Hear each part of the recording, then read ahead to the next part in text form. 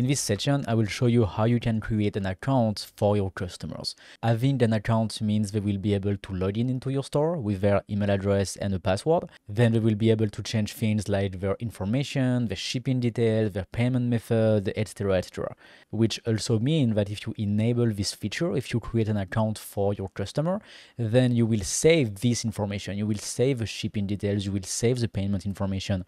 So when the customer comes back, he will be able to place an order so much faster than the first time because his information are already saved. Plus, we can create an account without adding an extra step on the checkout, which means creating an account for your customer can be very simple, very quick, seamless, I would say, and it doesn't add extra work at the moment of the checkout process. So it's very cool. To me, there's a lot of advantages of doing that. So if it's something that fits your business, then this is something that you probably want to do. So let's go. Let me show you how it works. Here we are on my store. First thing to do is to go to the settings. So we go to the dashboard, then settings, and then accounts and privacy.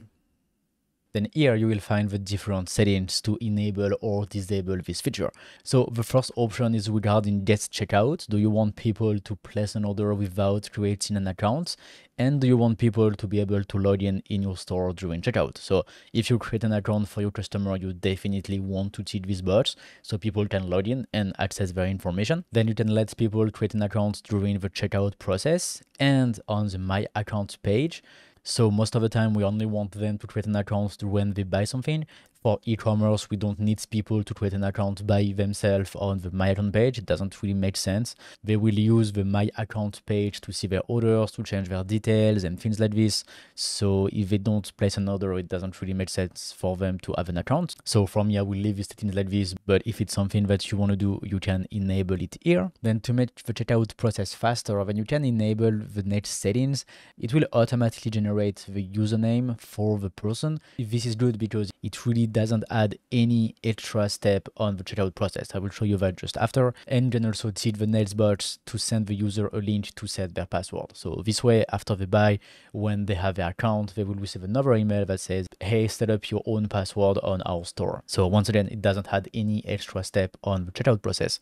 So this is pretty cool. Then the next settings are about deleting the data. We will come back to it in a second, but first let me show you how the account creation looks on the checkout. So for doing that, I will open a new window in incognito mode. So this way we are not logged in our store because here we already have an account, we are logged in. So if we go to the checkout process, we already have an account. It's not going to ask us to create a new account, right? So that's why we want to open a new window in incognito mode. So let's do that. Okay, now I will go to my store. So great, here we are on our store. So we will go to the checkout page. For doing that, we first need to add a product to our cart. So I will go to one of my products, add it to cart, and then go to the checkout. So let's go. Product, then add to cart. Great, then view cart, and then checkout. Okay, perfect. So this is the checkout that we designed earlier into this course. And now let's see how the different options for account creation impact the checkout. So let's go back to the settings.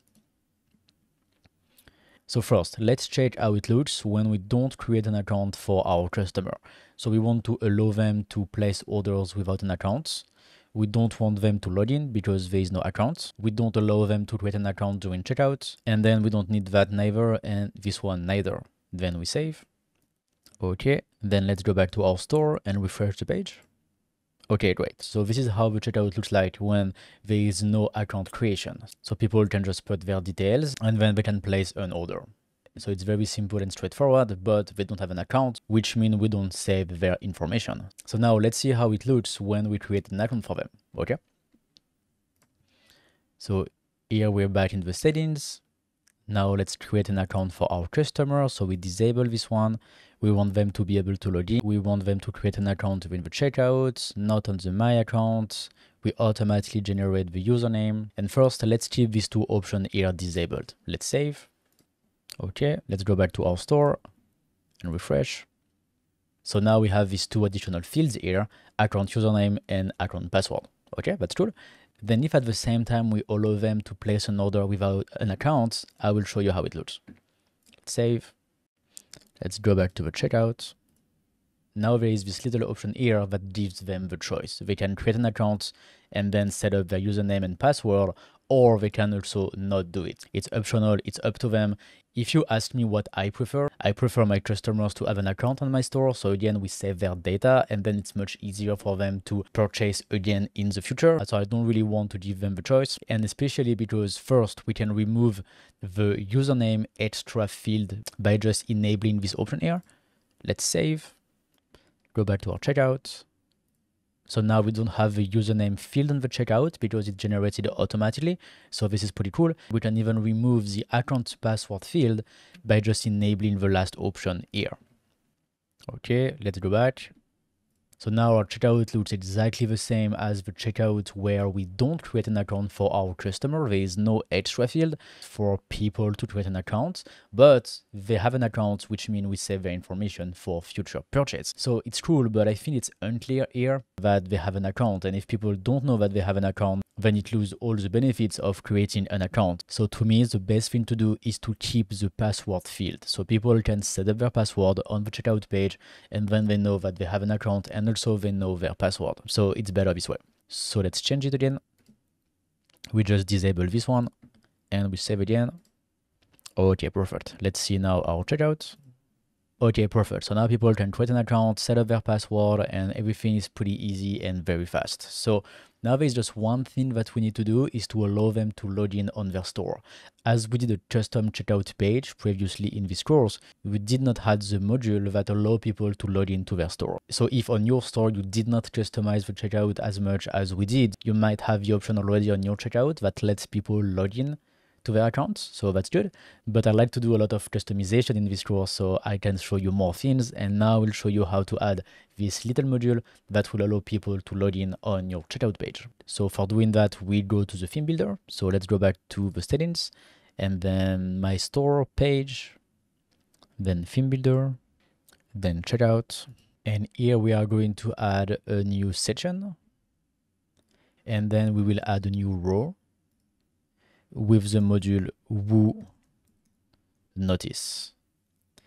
And we will choose page type, we will choose checkout page. Okay, we just need to change the color, white, then body text in white, then we can change the little star here in red. Okay, then we can change the button style to match our button.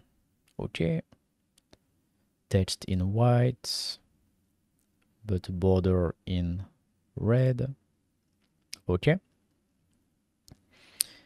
and also into body text, into the link color, we can change the link text color to red. Then we just need to make sure that here into the field, the placeholder is white, but the text is in black. Otherwise, it's not going to work. So, okay, we just put the text in black, then we save, and we take this row on the top. Okay, perfect. So here it's all open, so we can see how it looks like, but on our checkout page, it will be closed, it will be nicer. So let's save it. Okay, great. Now let's go back to our checkout page. Let's refresh. Okay, perfect. So now people can log into their accounts. They just need to click here to log in. They can enter their email address, their password, and then they can log in. So perfect. And also we have coupon enabled on our store. So that's why they can also apply a coupon to their order. We will cover the coupon later in this course, and we will see how to enable or disable them. Okay, perfect for that. We can go back and close the visual builder. Then we can go back to the settings, accounts.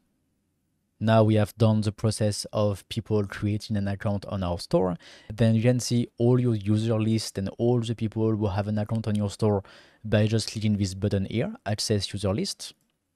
For now, we don't have any customers on our store, so that's why there's only me into this list. But once we will get orders and customer, everybody that has an account on our store will be displayed here into this page. So that's cool. We can go back. And then when people have an account on your store, they will be able to log in on your My Account page, and they will be able to see a few things. So let me show you that. Let's go to the store. Okay, let's go to the My Account page.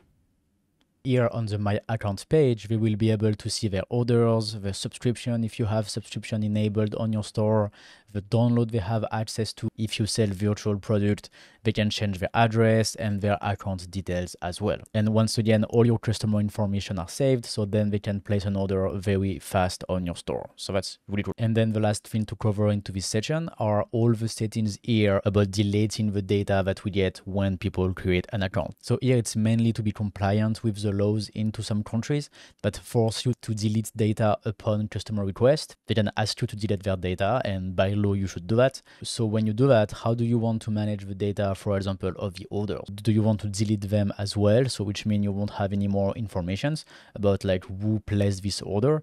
Also, how to do it with subscription. If you have subscription on your store, if you sell downloadable product, do you want to also remove their access? So it's really up to you and how you want to manage this data from your users. And the last settings will let you remove the personal data of your customer directly from the order page. So this way you can remove the data from multiple locations at the same time. So that's pretty cool. And with the two last settings, you can modify the default text that will be displayed when people create an account on your store. By default, this is the text that will be displayed when people create an account. If you want to change it, you can.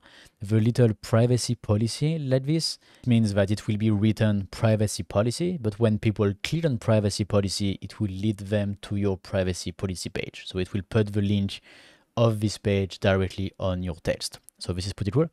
So this is what we want to do, and just make sure that your privacy policy page is set up into advanced tab and here into terms and conditions. So for example, I don't have it, so I will just add it now.